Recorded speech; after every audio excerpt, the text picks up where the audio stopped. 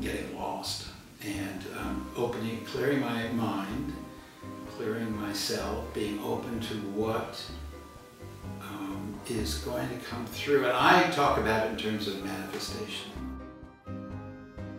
You want to make art. Why do you make art? Because I have to. I make art because I have to.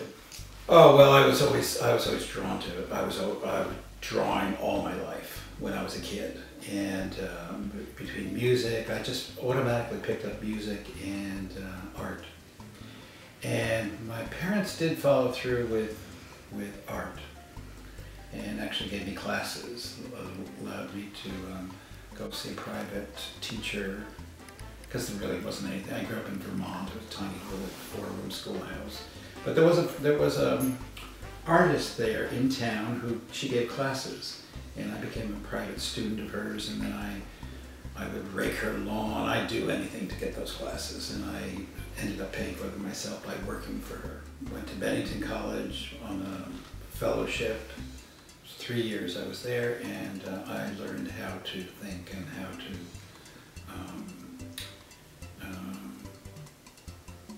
get the information that I needed to get.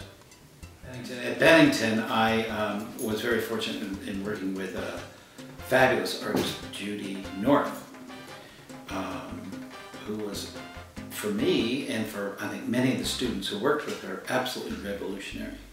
And she saw her students, and she saw creativity in them, and she accepted and nurtured all of us. She was really the person who really influenced me the most to begin to look inside, to find out what my color palette was, to find out what I knew about wine, to discover what I could manifest in the world.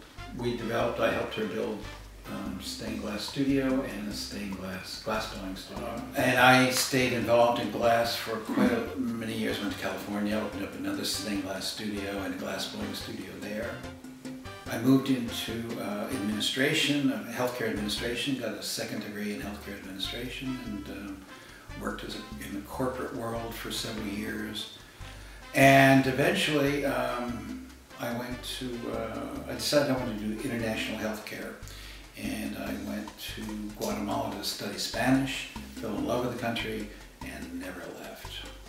I was up in Washington for a while, and I walked in, it was a very curious thing. I walked into a store, very unusual gift store, and I saw a piece of paper bowl. Turned out it was made in Brazil. Later I found out through a lot of research that these bowls were made in Brazil and Vietnam. And I was really fascinated by the bowl because it was recycled newspaper, and I was very interested in conservation and recycling, and I thought they were like really brilliant. I had been working before with a group of handicapped young adults in an organization called ADISA. So we began working, and I trained them how to work with this paper. And they made a series of bowls. Every once in a while I would go and show them a new idea, a picture I'd seen in a magazine or something I'd seen online that maybe they ought to consider. I just had an idea one day, before I let this whole thing go, I wanted to see if I could work on a flat surface with this paper. And I really recall the day I took several of the elements that we had been working with the bowls, and I just put them on my table, and I started moving them around, and I knew instantly. In my gut, I really do. This was something I'd never seen before, and it was limitless. It just felt limitless to me.